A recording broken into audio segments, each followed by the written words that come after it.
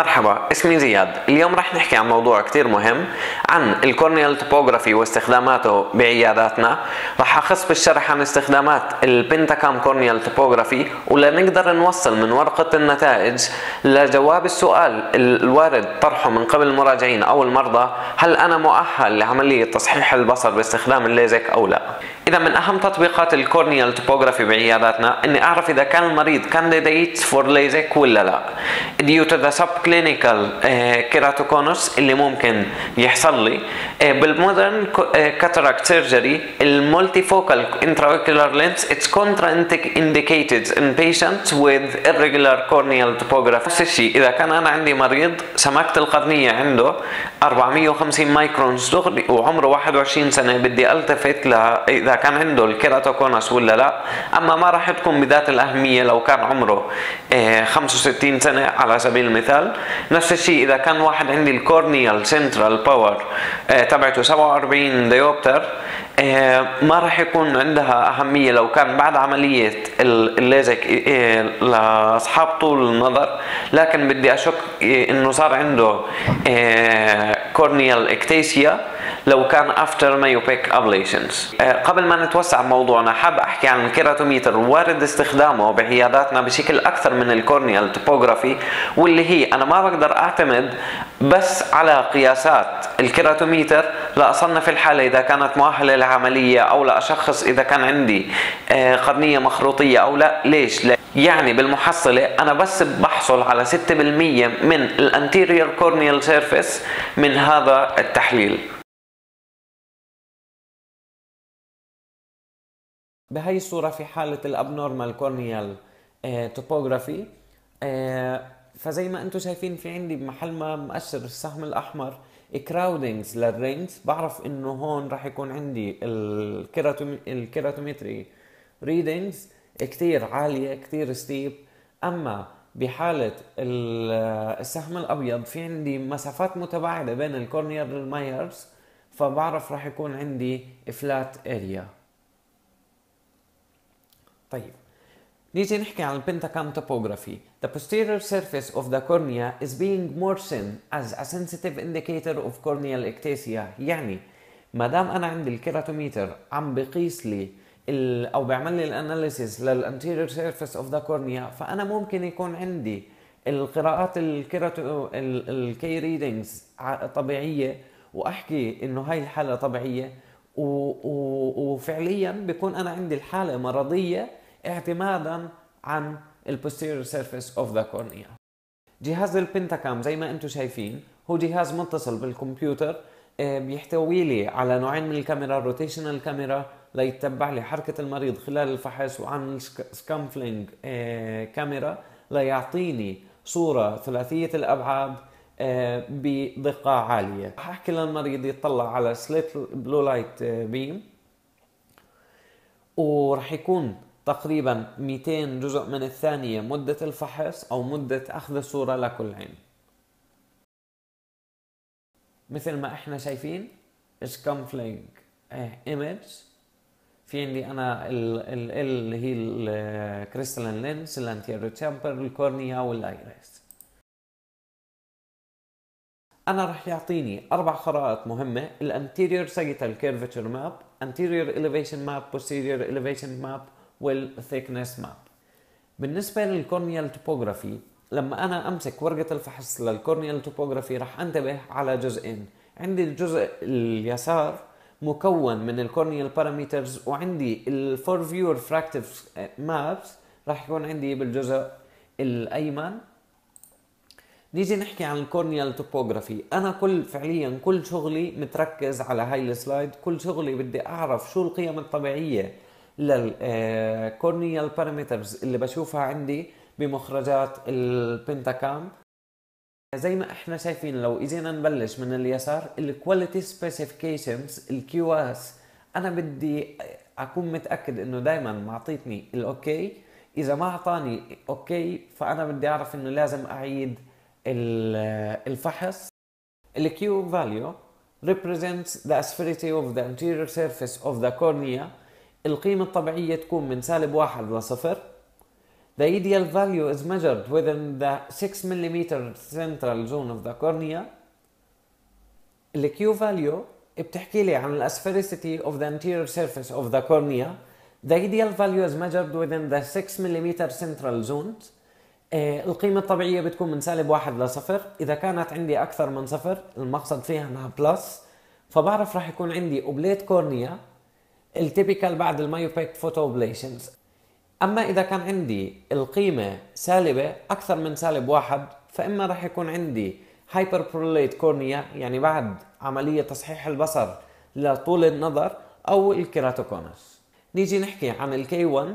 بعرف الكي 1 بتحكي لي عن الكيراتوميتر ريدينجز للفلات ميريديان، هي مأخوذة within the 3 mm of central zone. النورمال كيو 1 لازم يكون عندي أكثر من 43 ديوبتر، وأنا بتهمني في حالة تصحيح البصر لقصر النظر. ليش؟ لأنه في عندي نظرية بتحكي كل تصحيح درجة واحدة من قصر النظر راح يقلل لي الفلات كي ميريديانز بمقدار من 0.75 ل 0.80 ديوبترز. Final flat K should be أكثر من 34 ديوبتر، otherwise positive spherical aberrations will be induced. ال K2 ال curvature power of the steep meridian of the anterior surface of the cornea measured within the 3 mm central zone نفس الاشي expressed in diopters. النورمال K2 لازم تكون عندي أقل من 49. أنا بتهمني بحالة تصحيح النظر لطول النظر. ليش؟ النظرية بتحكي كل تصحيح نظر لطول النظر بمقدار درجة واحدة راح يضيف لي على الستيب كي ميريديان 1.2 ديوبترز. الكي ام او الكي افريج هو متوسط الكيرفتشر باور of the anterior surface of the cornea within the 3 mm central zone expressed in diopters as well. انا بتهمني to avoid flap complications، يعني لما يكون عندي الكي ام اقل من 40 ديوبتر بعرف راح يكون عندي free flap complications. اما اذا كان عندي الكي ام اكثر من 46 ديوبتر فبعرف راح يكون عندي button hole complication. طيب الكي ماكس هي الماكسيمم كيرفتشر باور اوف ذا وول انتيريور سيرفيس اوف ذا كورنيا، وحدتها نفس الشيء ديوبتر. النورمال فاليو تكون اقل من 49، وكمان النورمال ديفرنس بين ذا تو ايز تكون للكي ماكس تكون اقل من 2 ديوبتر، والنورمال ديفرنس بين الكي ماكس ماينس ذا كي 2 اللي هو الستيب ميريديان لازم يكون عندي بنفس العين الواحدة يكون عندي أقل من درجة واحدة.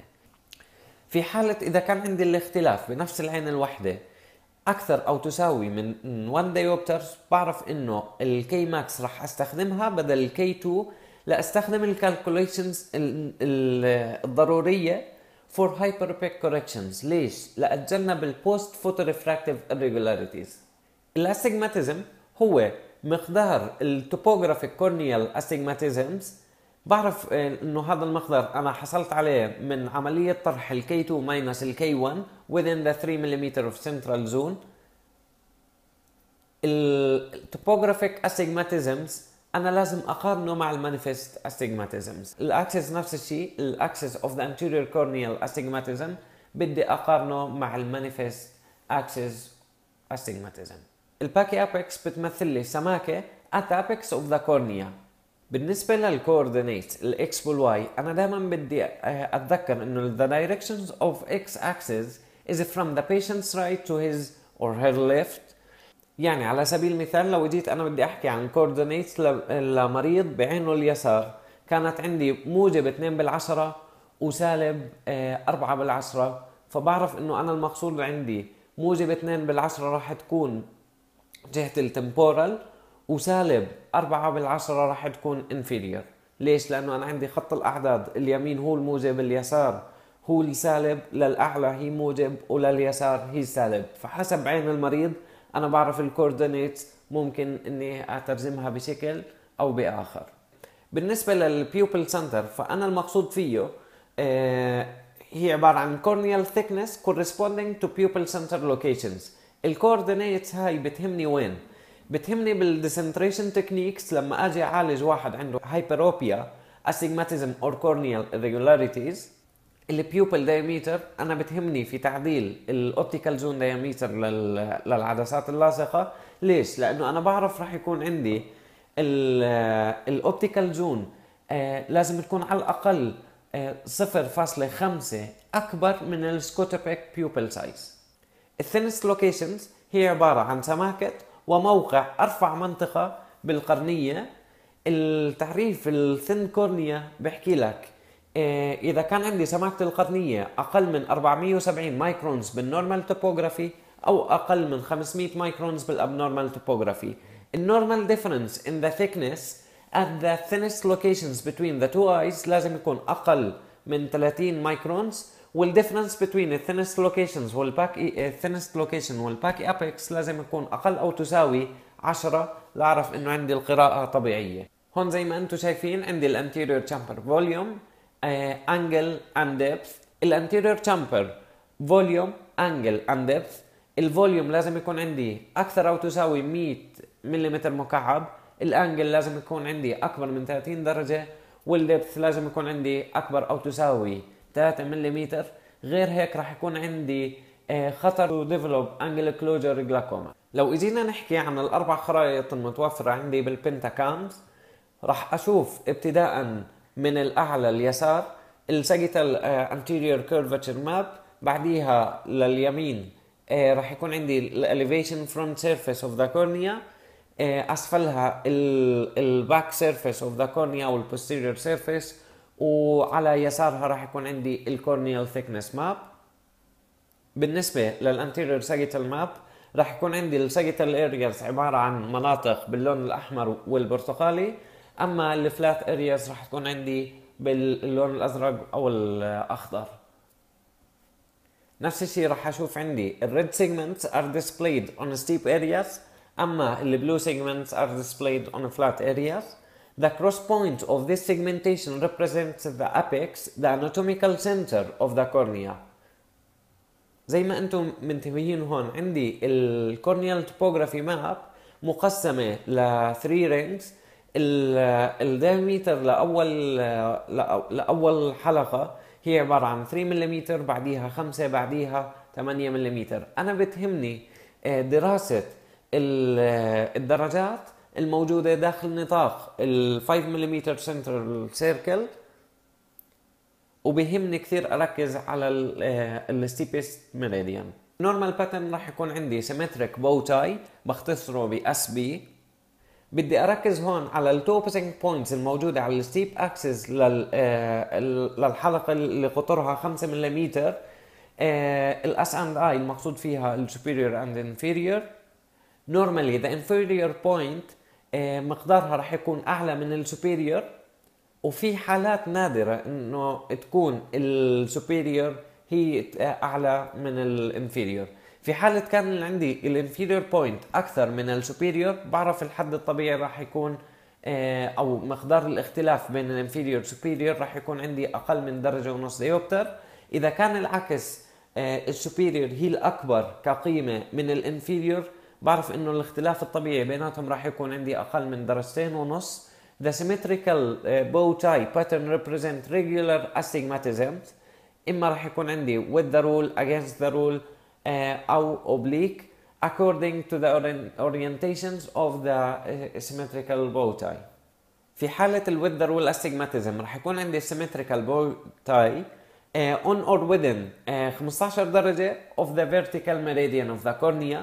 إذا كان عندي against the rule راح يكون عندي of the horizontal meridian of the cornea يكون عليه أو بعيد عنه بمقدار 15 درجة تقريبا، وإذا كان بيناتهم بعرف راح يكون عندي oblique astigmatism.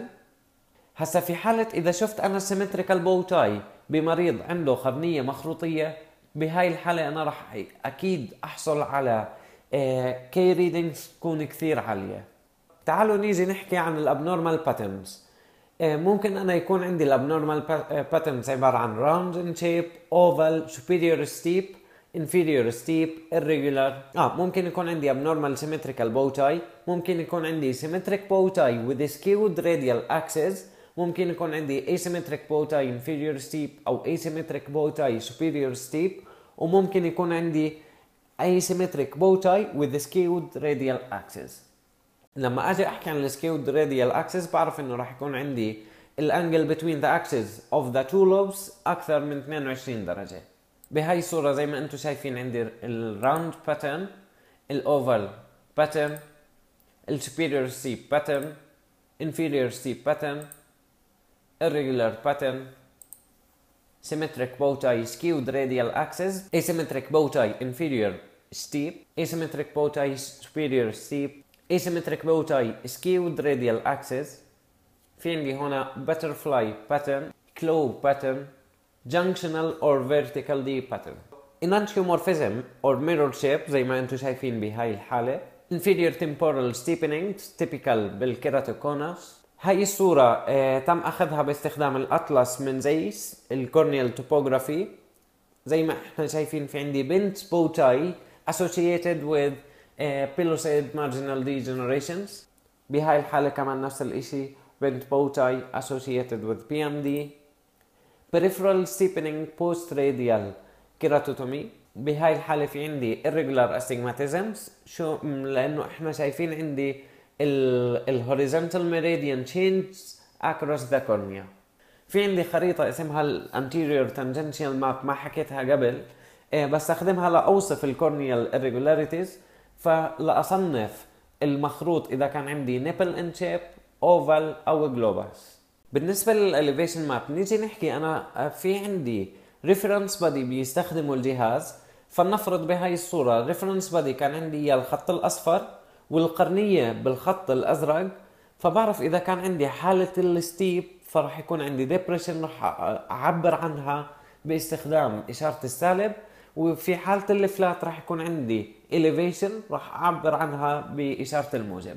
في عندي نوعين للريفرنس بادي بالبنتاكام توبوغرافي، التوريك إليبسويد بادي والسفيريكال بادي. ما راح نتوسع مواضيع الفيزياء لنحكي عن الفلوت مود، بس انا بدي اكون متاكد يكون عندي الفلوت مود اون قبل ما اعمل الفحص للمريض. فاذا انت راح تسالني انا اي واحد فيهم اللي راح استخدم الريفرنس بادي، البيست فيت سفير ولا البيست فيت توريك إليبسويد، فانا راح احكي لك استخدم الاثنين. الاول البيست فيت سفير هو بيعطيني كواليتي، اما الثاني فهو بيعطيني كوانتيتي. الاول بستخدمه لاعرف او لاحدد وين موقع الكون، اما النوع الثاني فانا بستخدمه البيست فيت توريك إليبسويد لاعرف ديتيلز اكثر للكورنيال سيرفيس واشوف شو خطورة المخروط اللي صاير عندي. بهاي الصورة انا عندي normal shape of the cornea زي ما احنا شايفين regular astigmatisms عبارة عن symmetric hourglass. vertical steeper meridian is shown as depressions إشارة سالبة. بدي أتذكر شغلة إنه عندي ال ideal diameter of the reference body 8 ملم. الابنورمال shapes راح يكون عندي skewed hourglass أو tongue-like extensions أو isolated island. بالنسبة للبيست فيت توريك إليبسويد فأنا بدي أطلع للحلقة اللي مقدارها 5 ملم of central zone. إذا كان عندي بالنسبة للانتيريور elevation map القيم أكثر من 12 فبعرف عندي هاي القيم abnormal، وإذا كان عندي أكثر من 15 في حالة البوستيريور elevation map فبعرف راح يكون عندي abnormal case.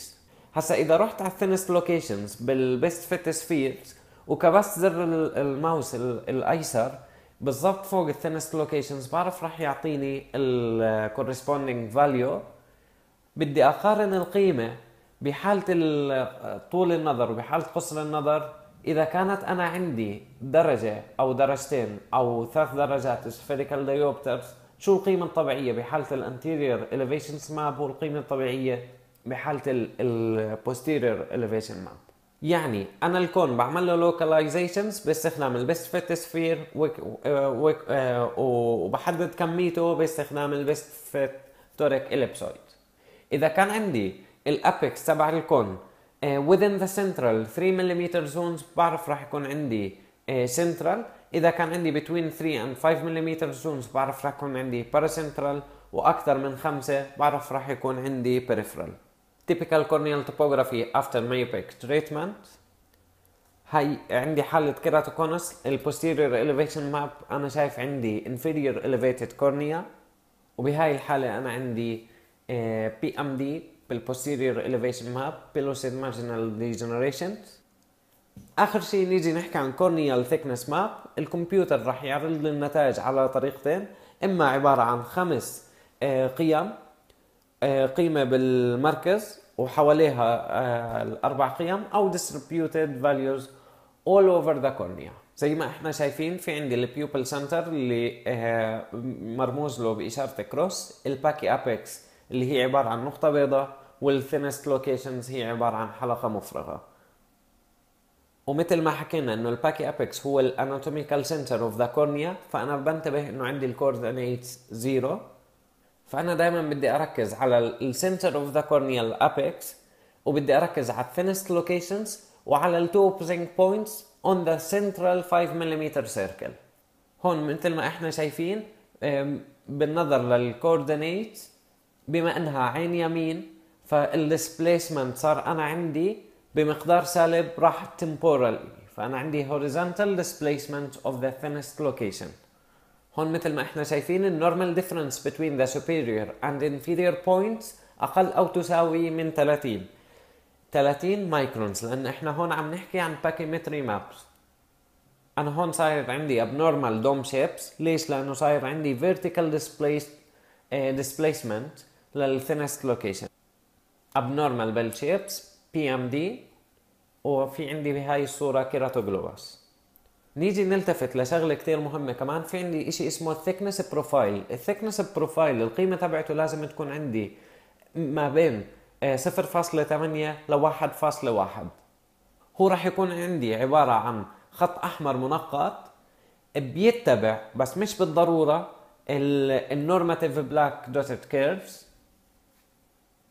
لما يكون عندي fast transitions بين الثيكنس بنقطة الثينست لوكيشنز والكورنيال بريفري، the average راح يكون عندي عالي. فأنا حكيت القيمة الافريج تبعت الثيكنس بروفايل بتكون ما بين 0.8 ل 1.1. وإذا كان العكس اللو افريج، أما إذا كان عندي فلات كيرف راح يكون عندي بالمحصلة الافريج اقل.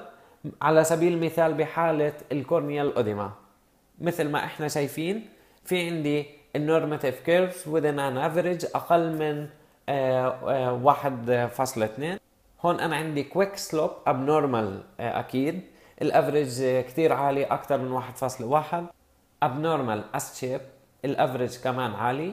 abnormal flat shape هون الافريج اقل من 0.8. حكينا في حالة الكورنيال اوديما. هون مثل ما احنا شايفين abnormal inverted curve بحالة البي ام دي، بدل ما انا ينزل لتحت الخط الاحمر عم بيرتفع لفوق، الافريج بالمحصلة راح يكون اقل من 0.8. normal corneal thickness map في حالة الكيراتوكونس abnormal corneal thickness map. هون عندي abnormal corneal thickness map بحالة البي ام دي. هون تذكروا عندي اذا كان عندي الكيو فاليو 0 راح يكون عندي spheric corneal shape، اذا كانت عندي positive aspheric oblate، واذا كان عندي negative راح يكون عندي aspheric prolate or hyperprolate. وجدوا انه السفيريكال aberrations كانت بحدها الاقل لما كانت الكيو فاليو ماينس 0.27. إذا المراجعة سريعة لأهم النقاط، أنا بهاي الصورة عندي الانتيريور ساجيتال ماب زي ما احنا شايفين سيمتريكال بوتاي، ما في عندي سكيود راديال اكسس. الانفيريور الديفرنسز بين انفيريور سوبيريور كان عندي 1 ديوبتر معناته نورمال. بهاي الجداول ممكن انتو تراجعوا أهم النقاط اللي كنت أنا أحكي عنها. بهاي الصورة في عندي حالة النيبل شيب كيراتوكونس. اهم النقاط اللي كانت عندي بالساجيتال ماب بدي اطلع على الستيب كي ريدنجز، بدي اشوف الكي ماكس انه بالحالتين تكون اكثر او تساوي 49. الديفرنسز بين الكي ماكس للعينتين تكون اعلى من درجتين، بعرف راح يكون عندي ابنورمال. راح يكون عندي الفرق بين الكي ماكس والستيب اذا كانت عندي اكثر من درجة كمان عندي بهاي الحالة ابنورمال.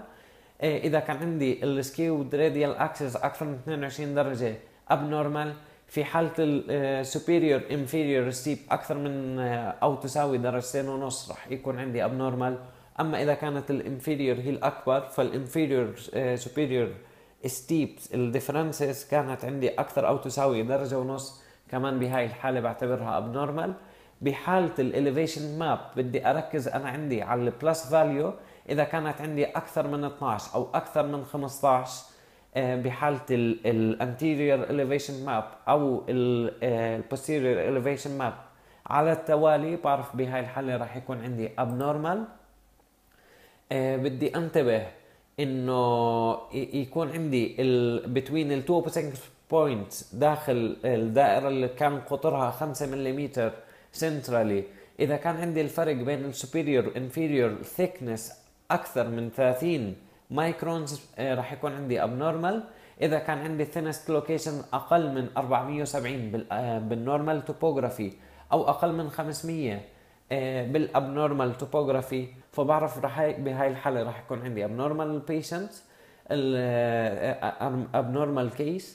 الثيكنس at باكي apex اذا كان عندي اقل من الثيكنس at thinnest locations الفرق بينهم اكثر من 10 مايكرونز راح يكون عندي abnormal. والديفرنس between the thinnest locations between the two eyes اذا كان عندي اكثر من 30 درجه اكثر من 30 مايكرونز راح يكون عندي abnormal case. والاخر شيء اللي حكيناه اللي هو thickness profile اذا كان عندي الافريج برا الحد المسموح او الحد الطبيعي اللي كان هو من 0.8 ل 1.1 فبعرف راح يكون عندي abnormal case. بهاي الحالة زي ما احنا شايفين inferior thinnings of the cornea التيبيكال بالبي ام دي. وهون بالنسبة للقرار اللي انا بدي او الجواب اللي بدي اتوصل له اذا بنصح المريض يعمل عملية ليزك او لا، فاذا كان انا عندي 1 high risk او 2 moderate risk بعرف انه ما راح يكون عندي الخيار اني اعمل عملية وارد. اما اذا كان عندي 1 moderate risk فممكن اعمل خيار البي ار كي. وفي حالة ما كان عندي ولا خطر فبعرف راح يكون عندي امكانية اعمل البي ار كي او الليزك.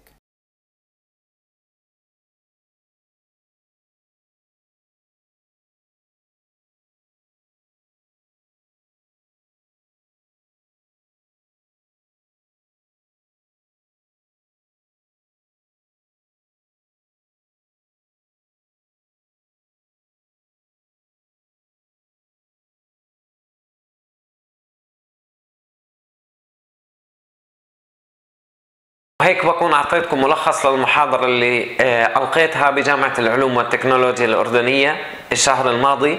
بتمنى تكون صاحب قرار وتشارك المعلومة وما تحتكرها، وشكرا لكم.